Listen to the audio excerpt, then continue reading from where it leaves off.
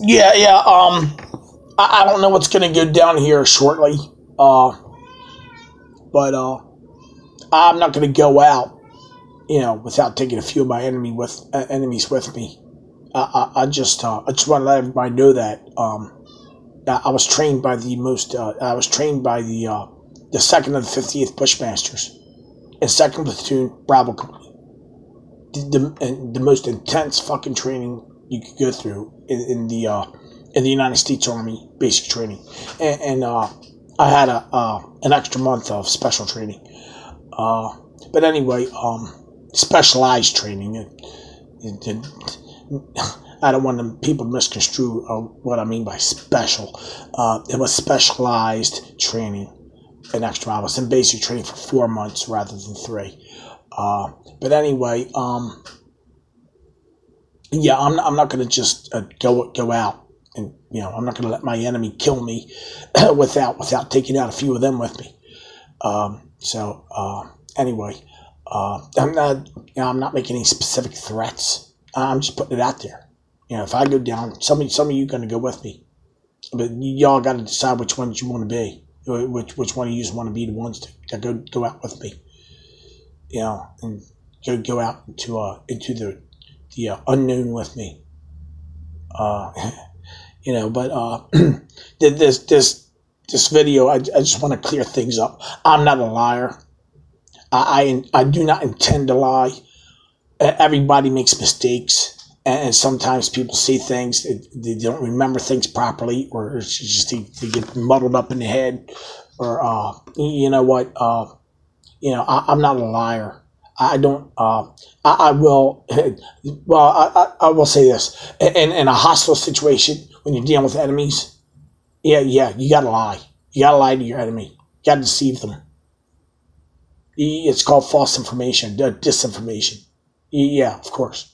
But in normal everyday circumstances, I endeavor to be truthful. So I inadvertently spoke untruth in one of my earlier videos about the Bible and what Jesus says about meeting out whatever. I went back and read that just to make sure, check, and I was quite I was kind of I had a little bit of a surprise. The scripture I was referring to was during the Sermon on the Mount, and Jesus was actually talking to those that would follow him, and he basically was saying, be good to people that persecute you, da da da da da da da da, and judge not lest you be judged, and da da da da da. And with the same measure that you judge and mete out judgment on others, the same will be meted unto you. So that's the truth of that matter. I don't want to misconstrue. I don't want to speak words of the Bible that are not actually in there, or change them in any way. The Bible says in I think just at the ending of the book of Revelation, the last book in the Bible, do not change or omit or add to anything in this book. And so a lot of people say that that's just for the book of Revelations, but the entire Word of God is the book. The entire Word of God is the book. Every inspired Word of God is the book. And there's other Abrahamic, religions that basically teach the same thing, but from Abraham on, it's the book. It's God's inspired word. But anyway, as I was saying, I will say this: Jesus also told his disciples, if your brother or neighbor offend thee, then rebuke him. But if he comes back in the same hour and begs forgiveness, then forgive him. But again, if he comes back later and offends thee, then rebuke him again. But if he comes back in the same hour, begs forgiveness, forgive him.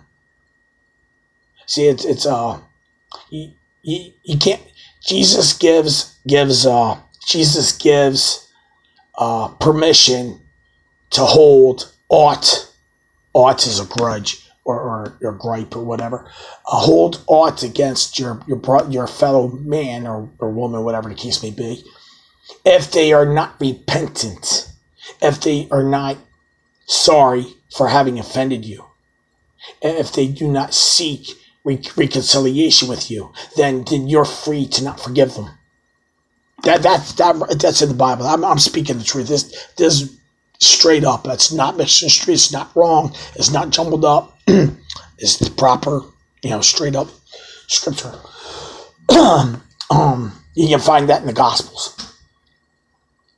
And also, after Jesus resurrected from the whatever, and he was getting ready to make his departure, he breathed upon the disciples. He breathed them. He actually literally breathed out onto them and said, "Receive ye the Holy Spirit." And he told them some things, gave them some final instructions. And one of the instructions he gave them was this: whatever you loose in heaven will be loosed on earth, and whatever you bind on earth shall be bound in heaven. And another one that I think follows that is whatever sins you retain of others, they shall be retained. And whatever sins you forgive others of, they will be forgiven. And whatever sins you retain against others, they shall be retained. So there you go. You've got two different sources in the Bible where Jesus gives his followers the permission and the proper way, the proper circumstances to not forgive people.